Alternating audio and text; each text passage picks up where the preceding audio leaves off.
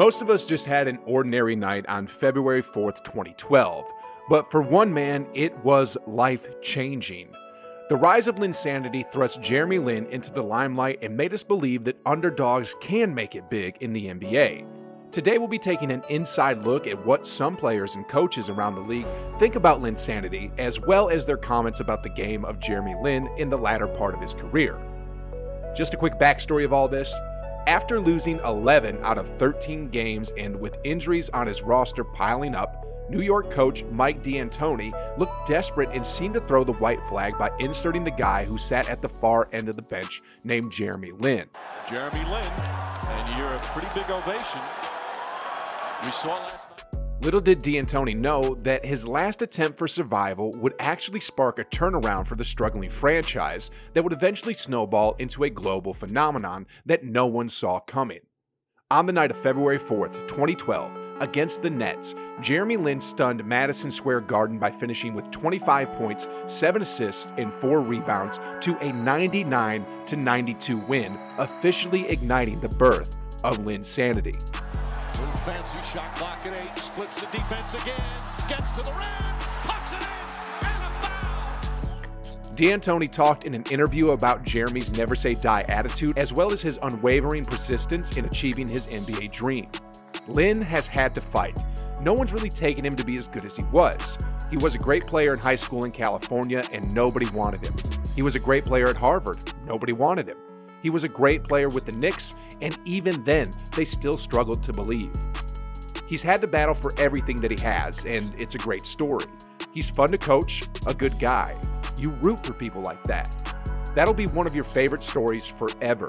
60 years playing ball or doing whatever, and that's one of the best. Went through Linsanity together, and that was fun. He helped me as a coach without a doubt. We were dead in the water. It was a strike year, our point guards were hurt, we didn't really have point guards. It was a great story. When you live for that moment, you get close. And he's a good guy. His family's nice, so that'll be something I'll always remember, and hopefully I'll always be close to him. After racking up 3 straight wins and successive big games coming from Lin, the Knicks were set for a big-time matchup against Kobe Bryant and the rest of the Lakers at home. When reporters asked Kobe if he had heard about Linsanity or news about Jeremy Lin, Kobe just shrugged it off and had this to say. "What? No idea. I know who he is, but I don't really know what's going on with them. I don't even know what he's done. Like, I have no idea what you guys are talking about. I'll take a look at the tape tonight, though. I really have no idea if Jeremy heard what Kobe Bryant said before their game, but let's just say that Jeremy was a bit mad leading up to their matchup." Jeremy Lin formally introduced himself to Kobe and the Lakers by dropping a career high of 38 points, including 7 assists, 4 rebounds, and 2 steals to carry the Knicks to their 4th straight victory under the Linsanity era. Lin on the drive, gets inside, banks it in! How about that? How about that? He did not... Kobe seemed to finally acknowledge Jeremy with the kind of impressive performance and had this to say in the post-game interview. "I think it's a great story. I think it's a testament to perseverance and hard work. Good example for kids everywhere. Players playing that well don't usually come out of nowhere. It seems like they come out of nowhere, but if you go back and take a look, his skill level was probably there from the beginning. It probably just went unnoticed." Though almost everyone in the NBA sphere and people around the world was happy about Jeremy Lin's unexpected rise to stardom, there are some that were not, particularly several players from the Knicks roster. His former teammate, Amari Stoudemire, spilled the beans in an interview saying that the majority of players from the Knicks locker room didn't like Lin and the amazing run of Linsanity in NYC, and he also hinted that this could be the biggest reason for his departure to Houston at the end of the 2012 season. Everyone wasn't a fan of Lin being the new star, so he didn't stay long. But Jeremy was a great guy, great teammate. He worked hard. He put the work in, and we're proud of him to have his moment. A lot of times you gotta enjoy someone's success, and that wasn't the case for us during that stretch. You gotta enjoy that. You have to let the player enjoy himself and cherish those moments. He was becoming a star, and I don't think everybody was pleased with that. Before Linsanity took over New York City, the Knicks had always been Carmelo Anthony's team, and some say that this started the rift between the franchise star and the unexpected star. But Melo quickly turned down the rumors surrounding this speculation when he reacted upon Jeremy's huge signing to the Nets in 2016. He is the face of their franchise, believe it or not. He came up, they paid him. Now the ball is in his hands. Now he's one of the franchise players over there. I don't know what you want me to say about that. I'm happy for him, excited for him to see how it's going to turn out over there. I've never had any personal issues with him. We've never gotten into a fight or argument or anything in person or through text or anything. I've never had anything remotely hostile with him. So whatever he says, I don't know. You guys can ask him.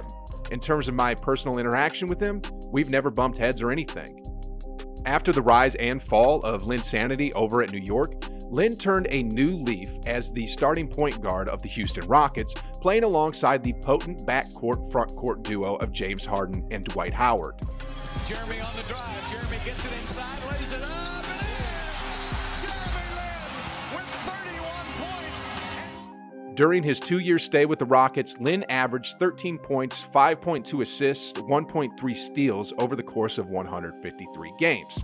Contrary to Melo and Amari, Harden and Howard had nothing but praises when he got traded to Los Angeles. James Harden had this to say: "Jeremy has been through so much thus far in his career, so much criticism. It seems like every single year it's something different with Jeremy, but he's battled through it tough like a warrior. I give him credit. Whatever team he's on, he's focused on playing his role to the best of his abilities. There's no difference this year."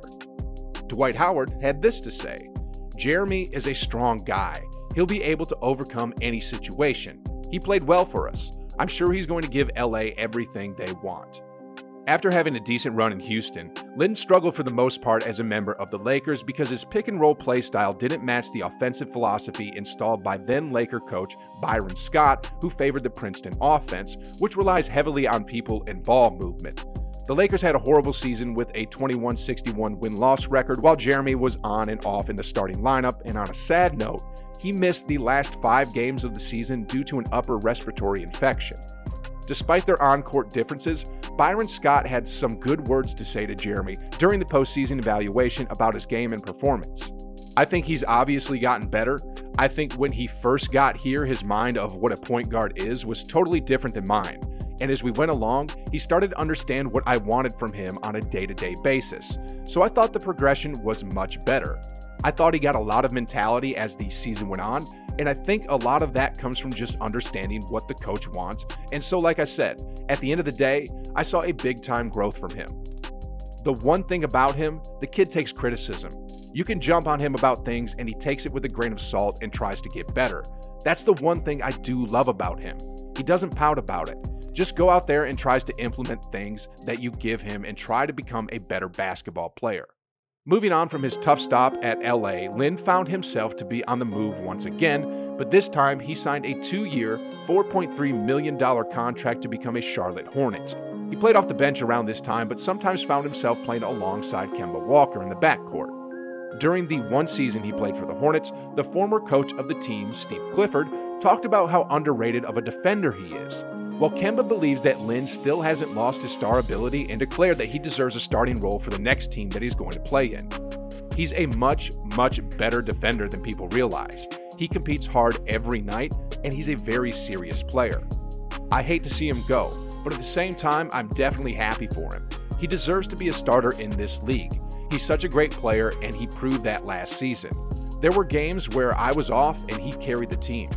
After briefly reuniting with former Knicks assistant coach Kenny Atkinson in Brooklyn and reliving the good old days of the Linsanity era, he was traded once again to the Hawks to serve as a mentor to Trae Young. But Jeremy proved to be more than just a veteran mentor as he provided solid minutes off the bench by averaging 10.7 points while dishing out 3.5 assists. Lloyd Pierce had some good words to say about Jeremy's overall game, as well as the impact that he generates whenever he inserts himself into the game. "I call him the stabilizer. He's been a guy that, coming off the bench, his experience, you know what you're going to get from him, especially in a pick and roll. Whether we're up or down, what he does is he just comes in and just impacts the game immediately, just staying within himself." Dang. I wish Jeremy was still in the league today. I know he can still ball, and he's not old at all. I mean, he's the same age as Steph and Curry.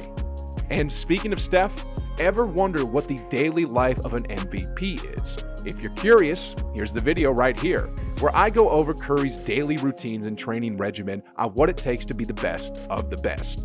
Click the video, guys, watch it, enjoy it, and like always, I'll see you on the other side.